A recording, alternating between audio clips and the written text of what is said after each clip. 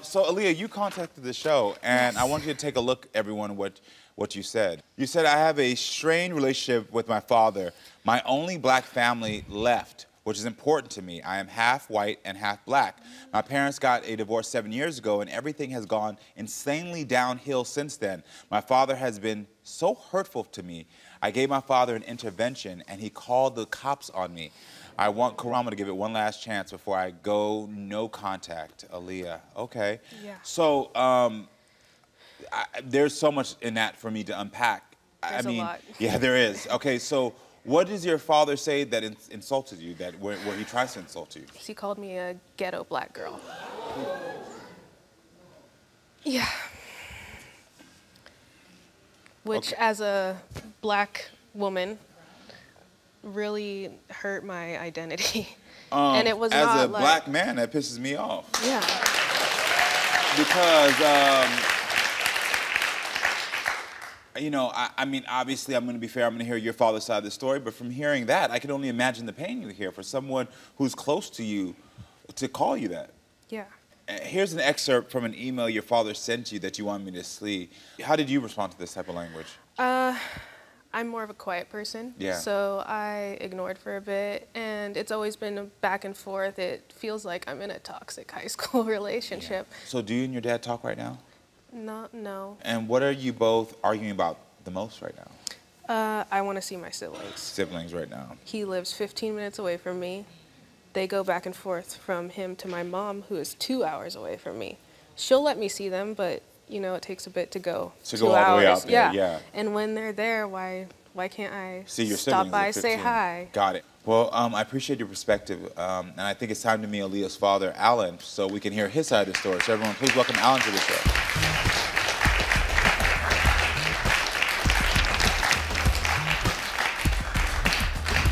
Hey, Alan, how are you doing? I'm well, how are you? I'm good. Thanks for being here. Thank you.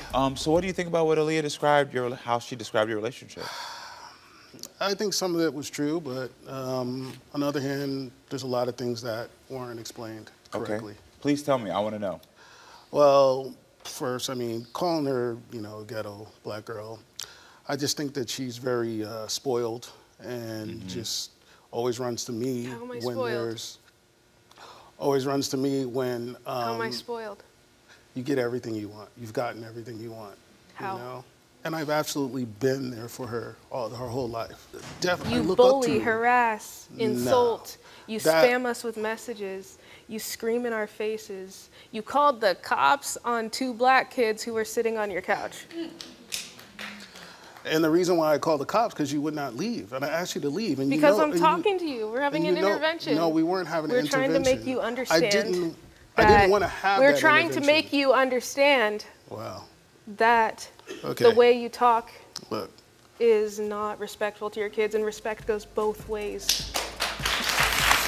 What did you think of that intervention? Oh, I thought that was unnecessary. I'm the Everyone adult. I'm the who gets parent an here. intervention I'm the thinks parent it's here. unnecessary. So We did it because we care. But the way you care and the way you showed that was disrespectful towards me. So my question is, because you said she was disrespectful, why did you call the cops on them? I know you said just to have them leave. Well, Well, Disrespect doesn't mean you call the cops it on wasn't me. just me. It was also my mom, you know, and we're in her house. So my mom didn't want her there, and they wouldn't leave. And that was just like, hey, we're just asking you to go. What about when I asked And you to come outside and talk then? I didn't want to talk to you anymore. I was done talking with you. It's time to end it, but you wouldn't leave. Well, she says you don't allow her to see her younger siblings. Is that true? Yeah, it was just after that fallout. The fact that being brought in this light and looking like no good dad. Because there's more you know? problems besides you just being there. You just being there doesn't isn't enough. It's not enough to just be there. What would it take for you and your daughter to find forgiveness today, in your opinion? For me, I would just need her to change just the way that she, her attitude and her disrespectful. She's disrespectful towards me and ungrateful. You are ungrateful. But have you ever even given the answer of why I'm disrespectful? You're the Yes, one calling yes, me ghetto. Yes. I don't call you a ghetto black guy. But you call me. I don't tell you that you're not. Right. So this is what I'm saying. I think you're confusing the words respect with empathy. Right. Because everything you're saying is about her to have empathy for your experience, her to have agree. empathy for what you're going through. And when she doesn't have that empathy because she describes her experience, you then call her disrespectful. That's what I've tracked the pattern. 100%. Great. I want you to be validated in your feelings. Because if you're validated in your feelings from another man who can say, I see it and I understand, maybe that will give you an opportunity to validate her feelings.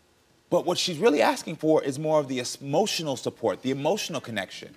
She's asking for that from you. And that is what's missing right now. She needs you.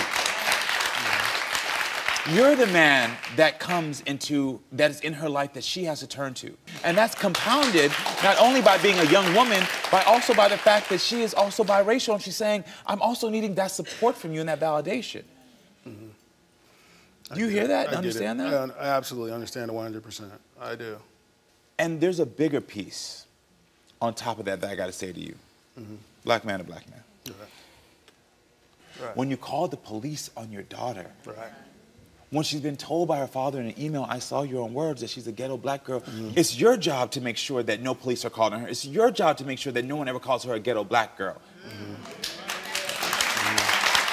That's your job. Can you see that?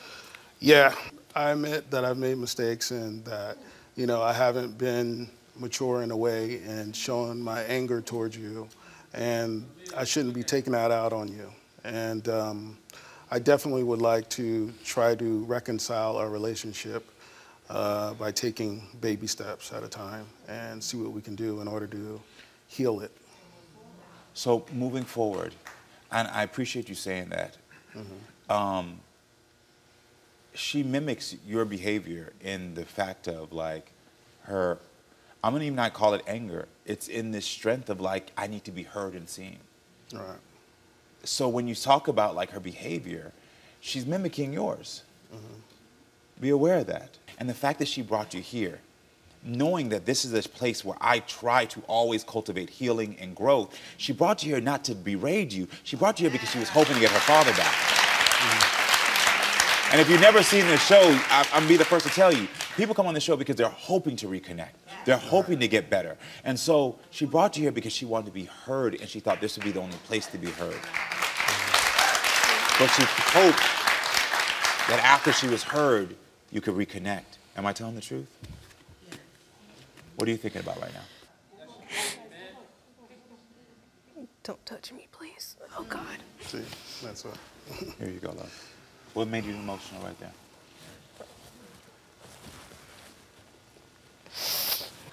Because it doesn't matter. What doesn't matter? Like how I said,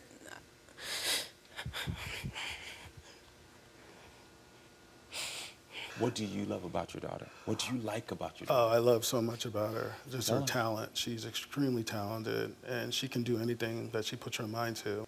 I just love the fact that how she interacts with her siblings and how she's not almost like a motherly figure to them. And that's why I should be able to see them. Hold on, but what he just did there is he validated that you were a good big sister. You have to help her to build herself, to see herself as a strong, powerful, amazing black woman that she is.